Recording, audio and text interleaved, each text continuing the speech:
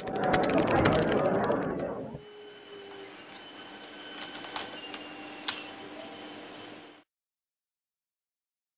going on, everybody? Welcome to the second part of this Accumulative Swing Index tutorial. In this video, we're going to be just calculating the entirety of this swing index and doing it step by step.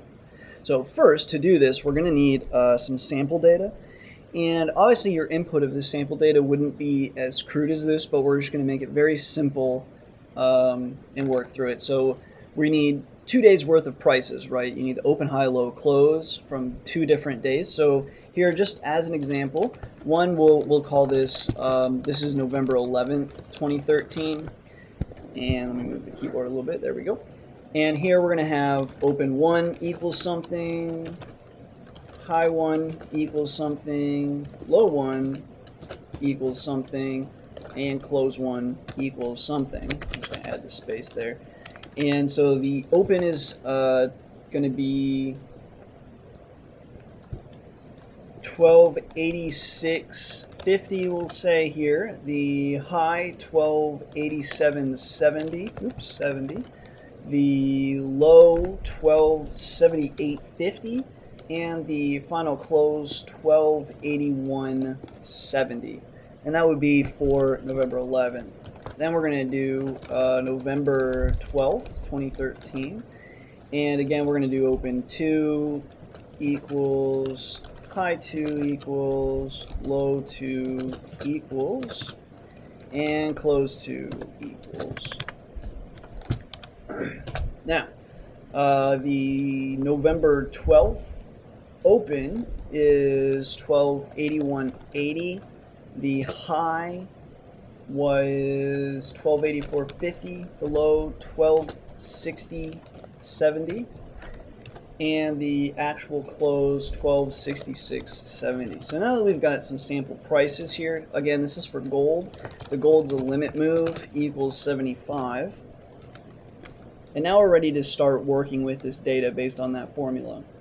So if I bring this image back up, we see that, well, we have a couple of things that we need to establish first, like these R, K, and L. We already established L because it's just a simple value, it's the limit move. But we still have to establish, before we can plug in this entire formula, we have to know what R and K is. So let's go ahead and tackle R and get started there. So we know with R, first we need to find out what is the largest, either H2 minus C1, L2 minus C1, or H2 minus L2, right? So that's the first thing we need to do, so let's get started doing that. So for this, we're going to make a function. We're going to call this define calc underscore capital R. And this is going to take a few parameters. We need to have H2, C1, L2, O1, and the limit move price. To calculate this, those are the required things. So then we're just going to say x equals something, y equals something, and z equals something. What are they going to equal? We're going to first do those calculations, right? So H2 minus C1, and then this is going to be L2 minus C1, and then finally H2 minus L2. That's x, y, z. And just for the sake of seeing them, let's go ahead and print them out, so later on we know whether or not our logic was actually correct. X, y, and print z. So now we're going to call some if statements. So we're going to say if z is less than x and x is greater than y, so we can do that. We're just going to say print x wins. Then also we need to establish that, well, in this case, R equals, what does R equal? Well, let's revisit the picture again. So if H2 minus C1, right, for x is the largest one, what is the formula? It's going to be H2 minus C1 minus 0.5 times this, and so on. The only thing you need to keep in mind whenever you're reading formulas like this is you can't do 0.5 and then open parentheses. And you can't do that within Python. You're going to have to say 0.5 times this, and to make it correct, you'll want to throw parentheses around that. So I'll show you what I mean in just a second. So in this case, R is going to be equal to L2 minus C1 minus, and then again it was 0.5, and then in parentheses you were going to have L2 minus C1. Well, the way you'll have to do this is going to be really minus 0.5 times that, but really what's meant to come out of this would be this, right? So you got to make it algebraically correct. Next, we're going to do plus, and again we've got that same scenario, right, with 0.25 times whatever, and so we'll do the same thing, and then it's going to be C1 minus O1 for open 1. And just for the record, make sure that you're actually typing O and not a 0. It's real easy, at least for me. Whenever I say O, a lot of times I'll hit the 0 key. And if you have fat fingers, you can also just straight up typo the 0. Anyway, we'll go ahead now, and once we've done that, we'll print out R. And then also, we want this to actually return R. So we can call this function, and the entire function is going to return the answer of R, right? Because that's our goal. We want to calculate R, and then so we'll return R. So later we can say, you know, R equals calc R, and it'll calc R, and it'll return that value. And let's say return R, and that's a 5. It'll say R equals calc R, blah blah blah blah. That makes a 5. It'll say R equals 5, and so that's the idea there. So now we need to do the same thing with the other parts of this equation. So if x is less than y, yet y is greater than z, we'll print out y wins. And in this case, R was equal to, I believe it's actually pretty similar. Let's look at it again. So if this is the case, the only thing, like the end of the equation is the same. The only thing that changes is really, instead of high 2, it's actually low 2, right? Otherwise, oh, it actually changes right here as well. Bummer. So we'll just copy and paste and make those changes.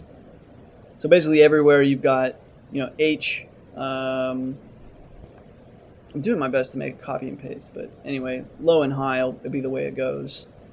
So if this is the case, we'll just copy this. R equals basically the same thing. The only difference is this will be, I think, and we might have actually done this calculation incorrect as well.